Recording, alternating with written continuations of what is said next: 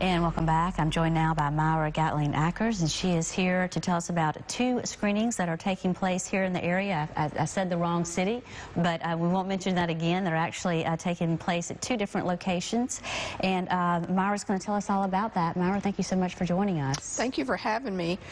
Yes, we have 2 screenings this week. We have on Thursday, December 2nd, we'll be in Winsboro in downtown across from the Council on Aging, and we'll be doing mammograms, clinical breast exams, and giving out take-home colorectal kits. And then on Friday, we will be in the Walmart parking lot on Louisville, close to Canes, and we'll be doing the same thing, and it'll be from 9 to 2. So if anyone's interested in participating in those, it's all free. They can give us a call and schedule an appointment, or they can go to marybird.org, get-screened, and schedule an appointment. But it is important to get an appointment, correct? Yes, we would like for you to do so. That way we can properly space everybody and make sure it's safe, and you can get in and out quickly. There's, not really any wait time. You could just get it, so it's easier if there's an appointment. Are there any requirements as far as when your last screening was done? It needs to be 12 months from your last screening. Okay. And what is the follow-up procedure, maybe if there is something that's found on one of the tests, the breast cancer screening or the colorectal screening?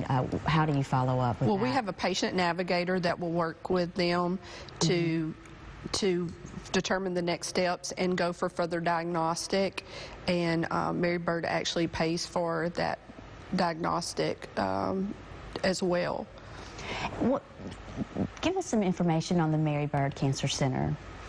We have 9 cancer care centers, and we also have a mobile unit that travels. We're in the Delta. We've got 12 parishes, and also we covered 30 parishes in the state of Louisiana, but especially the 12 here in the Delta. And we do screen 5 different types of screenings. We do skin, oral, breast, colorectal, and prostate. And so we go where people live, work, worship, and play, and try to make it as convenient as possible, and to reach those people that have difficulty as well getting to a doctor or having their screenings. Very important. And to get the free screenings, do you have to have insurance? No. Or bring an insurance card? No. If you have insurance, they will bill your insurance, but if you do not, it's all free. I mean, there's not any charge for that. And the colorectal kits, usually you're 50 years old and you take those home, or if you've had issues or a history of colon cancer in your family, you can take the test earlier. It just depends. And then, of course, for mammograms, you're 40 years old, but we do clinical breast exams for those younger. And early detection is key. It is true, and it leads to the best outcome.